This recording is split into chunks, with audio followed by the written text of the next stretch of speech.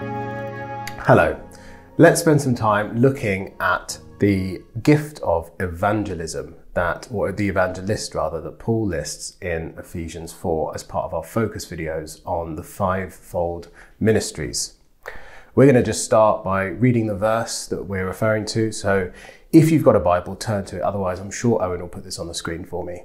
In verse 11 onwards, it says, "And he gave the apostles, the prophets, the evangelists, the shepherds and teachers to equip the saints for the work of ministry, for building up the body of Christ until we attain to the unity of the faith and of the knowledge of the Son of God, to mature manhood, to the measure of the stature of the fullness of Christ, so that we may no longer be children, tossed to and fro by the waves and carried about by the wind of doctrine, by human cunning, by craftiness and deceitful schemes. Rather, speaking the truth in love, we are to grow in every way into him who is the head, into Christ, from whom the whole body, joined and held together by every joint with which it is equipped, when each part is working properly, makes the body grow so that it builds itself up in love."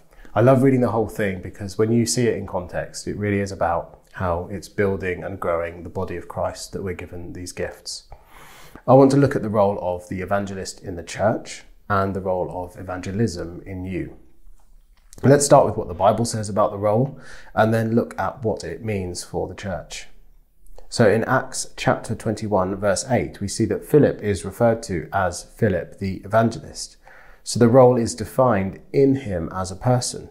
We can see one way that Philip acts as an evangelist earlier in the book of Acts in chapter 8, verse 26, when he meets the Ethiopian eunuch on the road.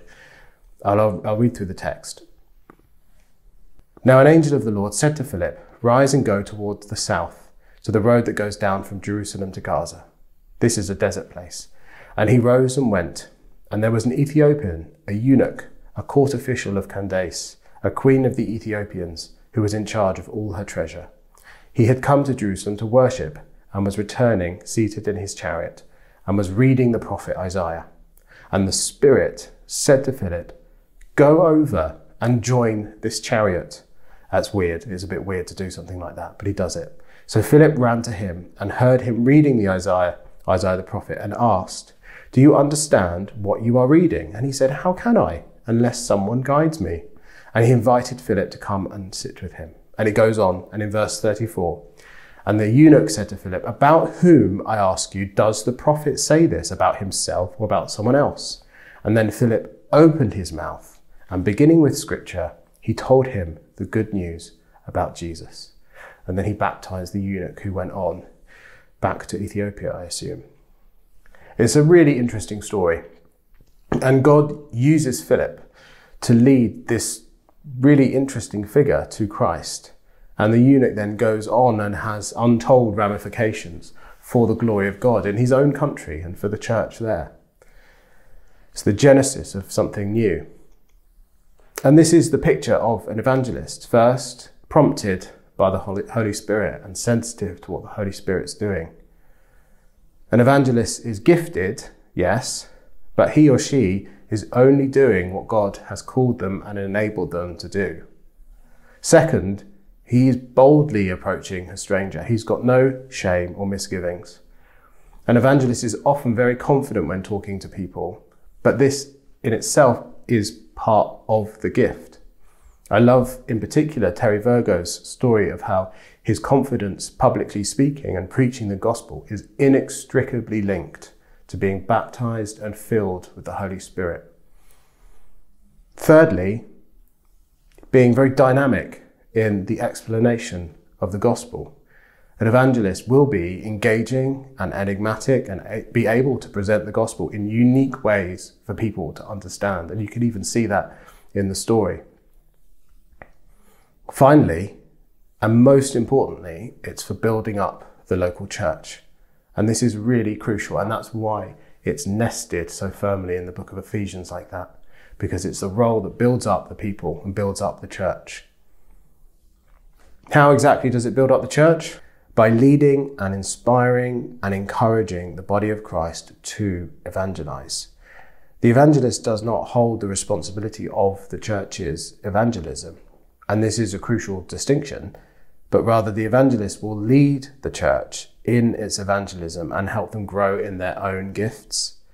An evangelist is called to more than just preaching the gospel to the lost, but rather to catch up and lead the local church to grow in its efforts to evangelize to the lost. So the evangelist and evangelism are two totally separate things, really, for the purposes of this video, because we are all called to evangelize, but we may not all have the gift of the evangelist, which is an office for the church. If you look at Mark 16:15, it's pretty black and white. He said to them, "Go into all the world and preach the gospel to all creation." There's no getting around it. It's a calling for every single one of us. Whether you're extroverted or introverted, or full of courage, or timid, or a clear speaker, or you suffer with a speech impediment, God has called you and asked you, instructed you even, to tell others about his great good news. Perhaps this looks like bringing a loaf of bread to a neighbour, or meeting a friend for a drink, or just quietly talking to a co-worker during a lunch break. Each and every one of us are uniquely gifted to evangelize to the lost in our own tiny ecosystem. You have unique relationships to those around you that nobody else has, and you're able to speak into situations in an equally unique way. Finally, let's look at Matthew 9:37-38.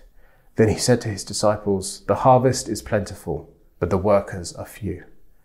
Ask the Lord of the harvest, therefore, to send out workers into the harvest field." The problem has never been that there aren't enough people who want to hear the gospel, but that there simply aren't enough people sharing the gospel. That was true for the early church, and it's true for us today. We are all, even you, called to boldly share our faith with those around us.